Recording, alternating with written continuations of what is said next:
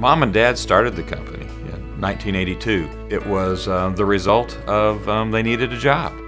There was a merger between Frisco Railroad and Burlington Northern Railroad, and they were soon going to either cause them to have to move somewhere or do away with the LTL trucking side of that. And he saw this opportunity with terminal consolidation to create a Springfield hub. So they started doing something kind of different for Dad, and that was taking piggybacks off the railroad. You know, the secret to success here is the people, but it's because the people care. I'd say the drivers are definitely the heart of the company. Without them, we wouldn't be much of a transportation company. Either if they're on the road, if they're in the office, they know that they're going to be taken care of. They know that they are respected.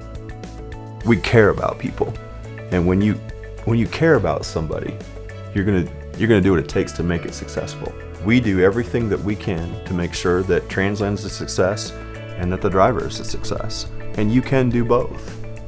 There's one thing that sums up TransLand, and that's a family.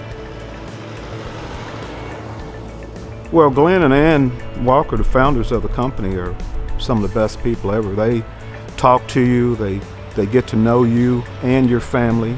I'm glad that Glenn's been able to keep the doors open on this place, because you know, when you start out with 2 trucks and you know, a couple of drivers, and then you know, 35 years later you've grown, and some of the guys that started out are still here. You know, we had a guy celebrating 20 years just the other day with the company, and people don't stick around bad companies for that long, not in the trucking industry. People don't care how much you know until they know how much you care. At that point, when people understand who you are and that you care about them, you can really work together. Everybody knows everybody by name. And I can't see any reason why you don't want to come here and stay.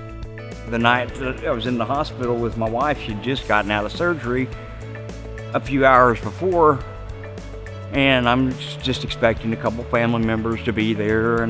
But when a fleet manager actually shows up out of the blue and offers, you know, his condolences, his thoughts, his prayers, the gratitude is just unreal.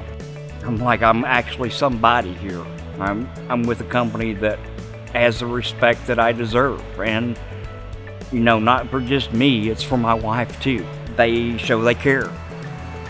We have this family values approach to doing things that a lot of people can talk about, but it's something that if you explore our social media pages and other things, you'll see that we live our values every day.